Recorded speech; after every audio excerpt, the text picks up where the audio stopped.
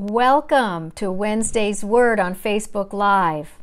I'm Alexis Carucci, and I want to thank you for joining me every Wednesday at 12 noon Pacific Standard Time here in the United States. But if you're not able to join me live, please come to my page and view this live broadcast at any time. It's going to be an encouraging word for you from the Lord today. Thank you so much for joining me.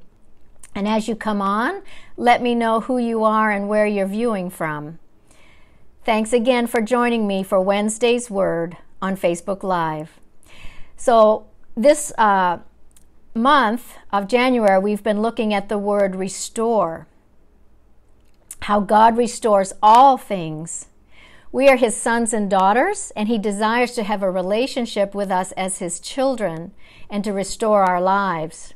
It doesn't matter if we need restoration from our sinful past, hurts, or habits, from things that others have done to us, or from circumstances that have affected us.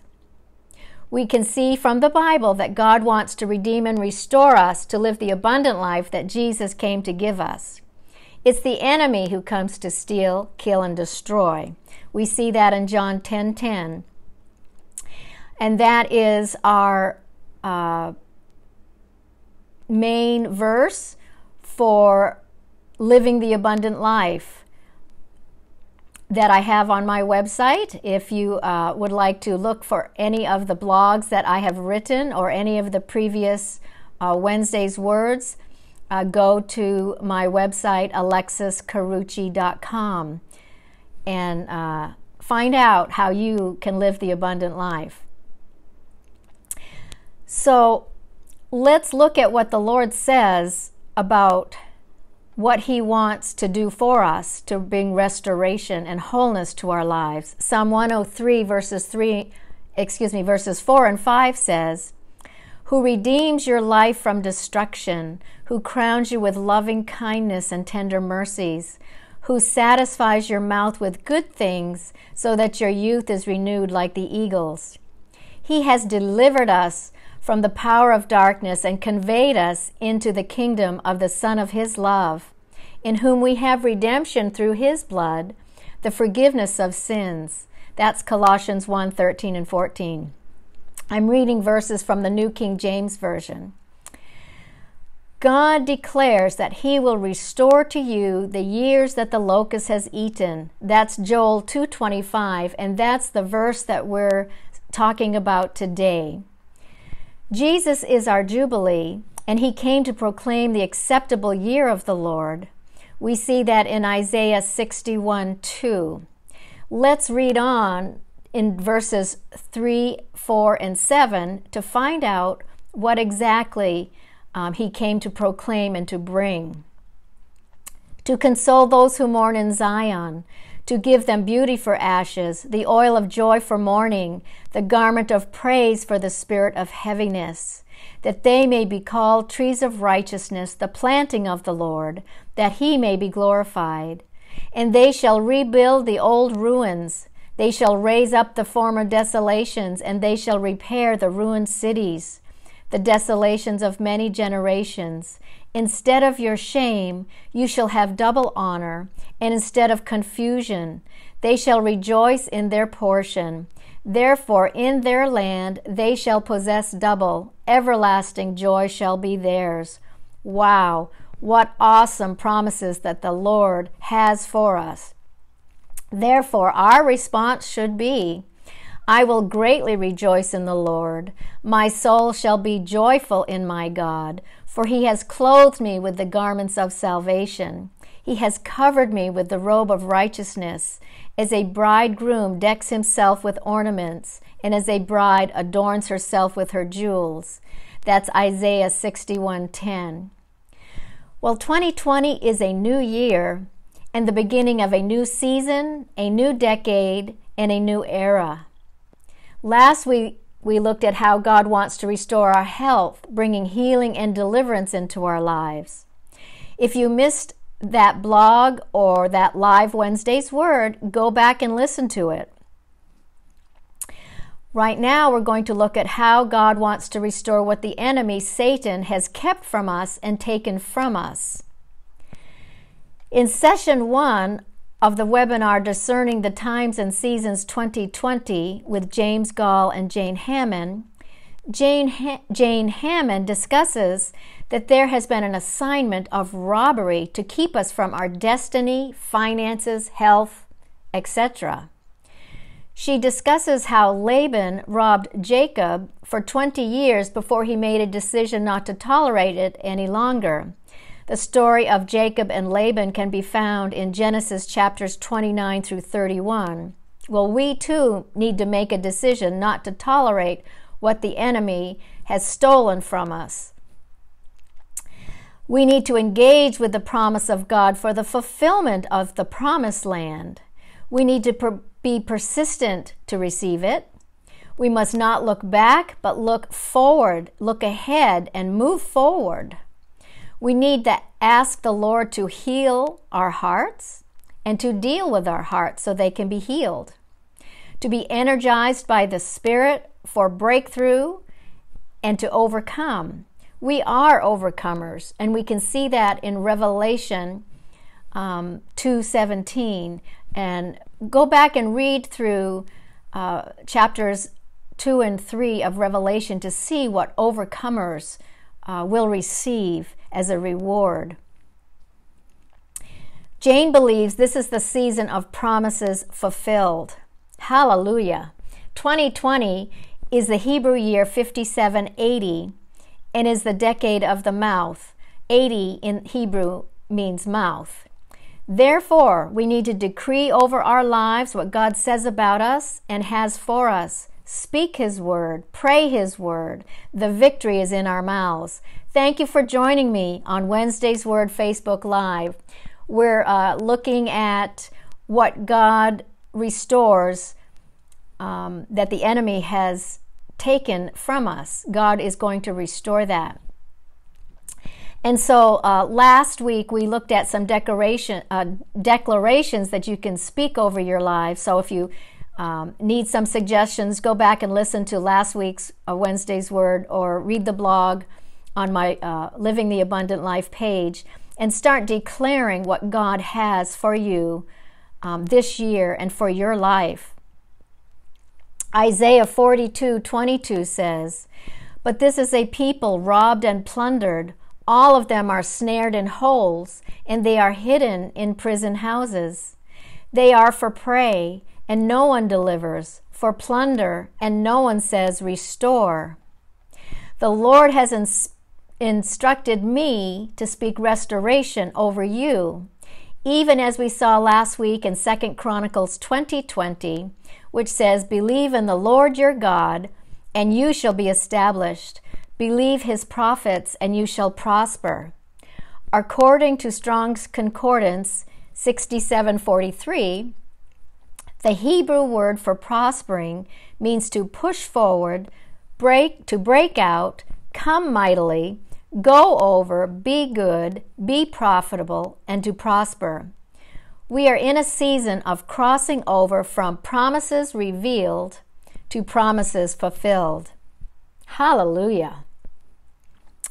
Time is accelerating. We can see that in verses in the Bible such as Daniel 12:2, Zephaniah 1:14, Matthew 24:33 and 34, and Amos 9:13. But God is able to redeem the time.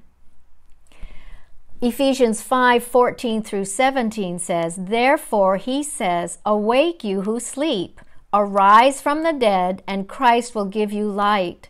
See then that you walk circumspectly, not as fools, but as wise, redeeming the time, because the days are evil. Therefore do not be unwise, but understand what the will of the Lord is." Circumspectly means to be wary, unwilling to take unwise risks, walking on the straight path, not veering off to the left or the right. So God created time for us here on the earth because time, He lives in the eternal realm, in the spiritual realm. So He can redeem the time, and we can co-labor with Him to walk as ones that are redeeming the time. Let the Lord forgive you for past sins and heal your wounds so you can move forward. Remember, He has cleansed you of past sins. We see that in 2 Corinthians 5:17, where we have become a new creation in Christ. 1 John 1:9 says that if we confess our sins, He is faithful and just to forgive us our sins and to cleanse us from all unrighteousness. We also see in 2 Peter 1:3 through 11 that He has cleansed us from sins. Go and read that passage of Scripture and be encouraged that you are no longer under the past of your sins. Forgive yourself as well as others that have hurt you. Sometimes it's the hardest thing is to forgive ourselves. We forgive others, but we don't always forgive ourselves. But God wants us to forgive ourselves as well. If He can forgive us, we can forgive ourselves with His help. Release the guilt and shame of your past to Jesus. It's the devil who wants to keep you in a place where you're stalled, in a place of guilt, shame, and condemnation. But when we walk according to the Spirit and not the flesh, there is no condemnation to those who are in Christ Jesus. That's Romans 8:2. Jesus took our shame upon Himself at the cross. God declared us not guilty because Jesus took our sins and paid the penalty for us, which was death. Jesus is our righteousness. We see that in 2 Corinthians 5:21. And He covers us. So don't carry those things He's already carried for us. Philippians 3:12 through 14 says, "Not that I have already attained or am already perfected, but I press on that I may lay hold of that for which Christ Jesus has also laid hold of me. Brethren, I do not count myself to have apprehended, but one thing I do, forgetting those things which are behind and reaching forward to those things which are ahead, I press toward the goal for the prize of the upward call of God in Christ Jesus." 1 Corinthians 9:24 and 25 says, "Do you not know that those who run a race all run, but one receives the prize? Run in such a way that you may obtain it. And everyone who competes for the prize is temperate in all things. Now they do it to obtain a perishable crown, but we for an imperishable crown." Hebrews 12:1 and 2 says, "Therefore we also, since we are surrounded by so great a cloud of witnesses, let us lay aside every weight and the sin which so easily ensnares us, and let us run with endurance the race that is set before us, looking unto Jesus, the author and finisher of our faith, who for the joy that was set before Him endured the cross, despising the shame, and has sat down at the right hand of the throne of God." In 1976, I walked away from the Lord following a betrayal that wounded me to my very core. I blamed God for allowing it to happen and felt that I couldn't trust Him. For 3 years, I did my own thing instead of following His ways and believing in His word. During that time, the Holy Spirit was convicting me of sin as I was living in rebellion against God. But the Holy Spirit kept wooing me to come back. And one day, as I was singing a love song to Jesus, He said to me, "If you love me, you will obey me." And I knew He was telling me John 14:15. You see, I loved the Lord, or I thought I loved the Lord, but I felt I couldn't trust Him. But what He was telling me is if you love the Lord, you'll obey Him. So at that moment, I knew I needed to make a decision for or against Christ. I knew that in my spirit, that this was the time of decision. And as I considered my life, I remembered all the good things he had done for me, and I had seen his protection through times that the enemy could have destroyed me. I saw God's hand upon my life. And the Bible says it's the goodness of God that leads men to repentance. Repentance means to change your mind and turn from what you're doing toward God and toward his ways. So at that moment, I chose to surrender my life back to Jesus Christ by asking him to forgive me and to surrender my life back to him as my Lord and Savior once again.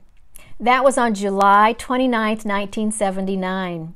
And since that time, I have walked with the Lord with greater love, trust, knowledge, and understanding of who he is and his ways, as I have spent time with him in his word, through worship and prayer and fellowship with the Holy Spirit. And I realized that I loved him much, first because he loved me, but also because I'd been forgiven much.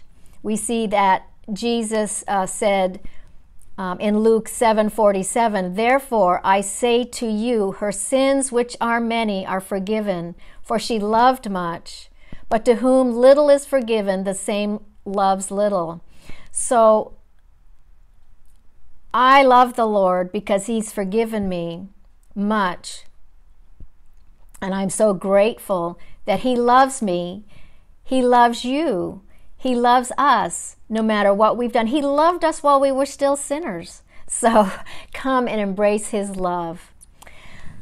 Well, after walking with the Lord, I felt some regret over the last 3 years that I had spent away from him, as well as times where the Holy Spirit was bringing things before me to help me to grow in spiritual things, but I just couldn't believe them or receive them.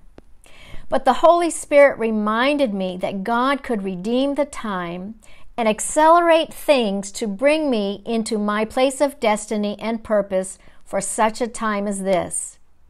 He has brought me healing, deliverance, and restoration as I follow him. And that is available to you as well.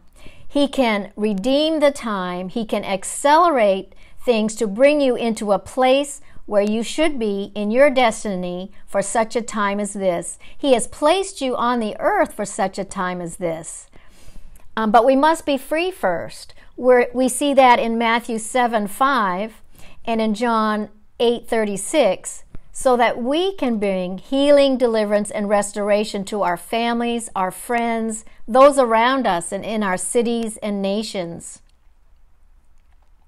Remember, God fights for us, and the battle is the Lord's. Some verses you can look up and meditate on is Nehemiah 4:12, that God fights for us. 2 Chronicles 20:15, Romans 8:31, and Isaiah 54:17. The battle is the Lord's, and we just need to go and hear from him what is our part in it, so that we can co-labor with the Holy Spirit to bring restoration to our lives and to those around us. Time is short. James 4:14 and 2 Corinthians 6:2 tells us that. So let's move forward and advance his kingdom, bringing it to the earth. I'd like to pray a prayer of restoration over you today. And as you hear this, whether it's live or you're listening to this on the replay, agree with me in prayer for your restoration, for I do declare and decree over you that the Lord restores all things, and he will restore what the enemy has stolen. He will restore what the locusts have eaten. He will restore your health, your family, your finances, relationships, whatever it is that you need. So thank you, Lord, that you are the restorer of all things. You bring healing, deliverance, freedom, and restoration into our lives, families, cities, and nations. There is nothing impossible for you. We ask you, Holy Spirit, to reveal any areas of sins, hurts, or habits that need healing and deliverance, and we bring them to you so that we can be made whole. We choose to believe your word, Lord, and receive all that Jesus has provided for us to live an abundant life. We ask you for your grace and strength to forgive ourselves and others and to obey and follow you. Help us to co-labor with you so that the walls and gates of our lives can be repaired and restored. We give you all praise and thanksgiving for who you are, what you have done and will do.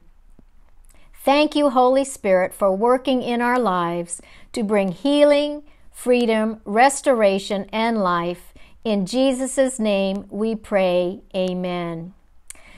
Well, thank you for joining me today. Don't forget to praise and worship the Lord and thank Him for what He is doing and is going to do in your life. Remember, restoration can be a process, so follow the Holy Spirit's voice and guidance. Stand fast, therefore, in the liberty by which Christ has made us free, and do not be entangled again with the yoke of bondage. Galatians 5:1. Abundant blessings. I look forward to seeing you again next Wednesday for another word of encouragement. God bless.